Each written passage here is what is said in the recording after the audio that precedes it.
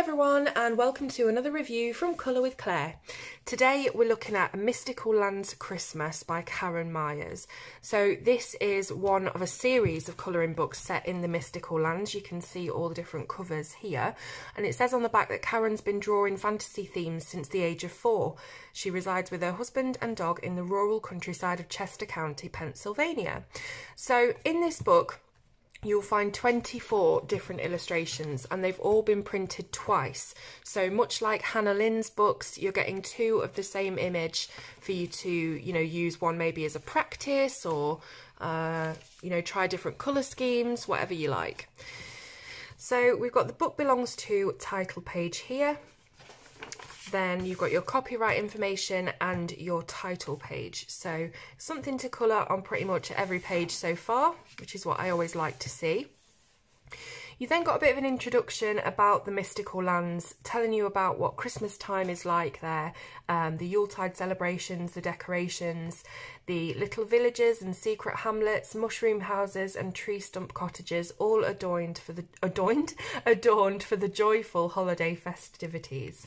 So colour test page for you to test out your different palettes, test out different mediums, see how they react on the paper. It is an Amazon CreateSpace printed book, so paper isn't the thickest, but I've done some of my best colouring in Amazon CreateSpace books, so the paper still works really well with pencil. It's got a decent amount of tooth to it, so don't worry about that.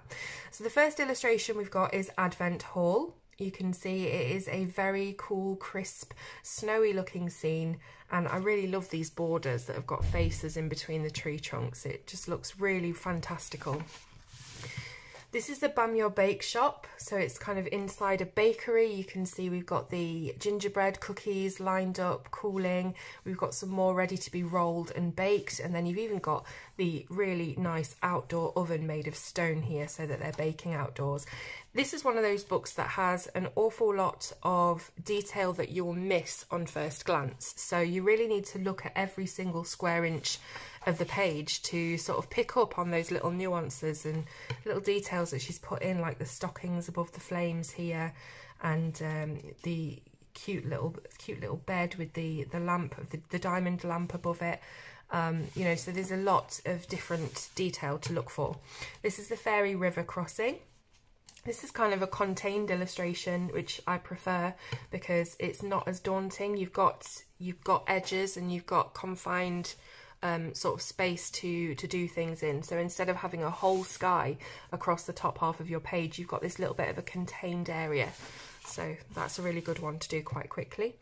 Fairy Frost Cottage. Again, we've got a toadstool mushroom type of cottage. I love the washing, hanging up on the washing line. And then you've got this really warm, cosy scene indoors. This is Festive Forest Hollow. Again, just another home inside of a tree trunk. This is Good Cheer Guest House. So this is where you'd come to get away from it all and have a bit of a Christmas vacation. So here's one that I've started colouring. As you can see, it's not perfect at the moment because I've not finished it, so there are areas where the pencil's gone over that I would normally clean up by the end of the image, but I'm not done yet.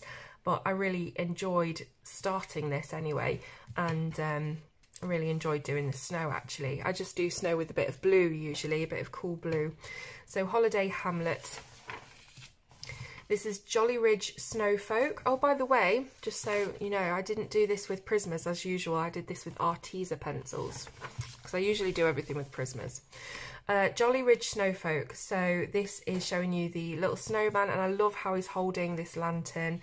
We've got a couple of little houses and a stocking, and it's just, they're really, really nice illustrations. Very, very festive and wintry and Christmassy and warm, and I just love them. Magical Winter Blessings. So this is a scroll with a quote, and you can do whatever you want with this really. This is actually a really good one to be practicing your old paper style. So maybe you're using say Prismacolor pencils, so you would use like an eggshell colour and an artichoke for the darkest parts of the scroll, or maybe you want to go full, whole hog and do it with a tea bag like we used to do at school. This is Merry Mystic Cove, much more of a full illustration, so it takes up the entire page. And again, just loads of detail. I love how the tree roots are coming down and you're sort of having this cross section of the ground and you can see what's going on underneath. Mistletoe Manor. Northwood Noel. Really like this roof, how it curls around. It reminds me of something out of The Grinch. This is Pinecone Grotto. And Shadyside Sleigh Ride. So I think that this is some sort of butternut squash type thing. I'm not sure, to be honest. The only time I've ever tried butternut squash was when it was recommended to me as a weaning food for my kids, and it turned out that neither of us liked it. This is Snowdrop Inn and Snowflake Hollow. Snow Valley Acres. So you've got loads of snowy fields and hills here to colour in. Sugarbird Chalet, really like this one. I love this frame, you know, as you walk underneath the archway going towards your holiday chalet. And then we've got Sugar Plum Shire, which again is contained inside a border. So another quick and easy one for you to colour. This is Trollmire Sweet Retreat.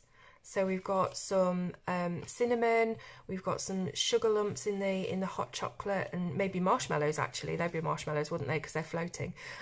Cookies and sliced blood oranges, and I think this is star anise. Just really warm, cosy, spicy, comforting Christmas food. This is Winter Wishes B&B. So they've got vacancies, you can check in, but you can never leave. And then Winter Chill Cabin. Yuletide Hideaway. So this is an actual tree. So you're seeing the whole of the tree and then the top of it here, which is where you would stay. So you would go up the stairs. I'm going to say there's a spiral staircase in here because that's what I'm imagining. This is a nighttime scene as well. You can see you've got shooting stars and things. And then we're back to the beginning with Advent Hall. So all of those illustrations, 24 of them, are repeated in this book. So you've got one half and then the other half to practice on. You know, it's totally up to you how you want to use it. It just gives you a little bit more options and breathing room. So if you mess one up and you want to start again, you can do that. So this book is really, really well priced at around £7 on Amazon, and I'll put the links in the description for the US and the UK so you can find your particular edition. But yeah, it's a really, really nice book. We are coming up to Christmas now, so it's time to get your new Christmas colouring books in. And yeah, what more can I say? I think the illustrations speak for themselves. They're very, very original. They are very mystical, and yeah, I really, really like them. Let me know in the comments what you reckon to this book, and don't forget to thumbs up the video. Thank you so much for watching, and I'll see you soon on Colour with Claire.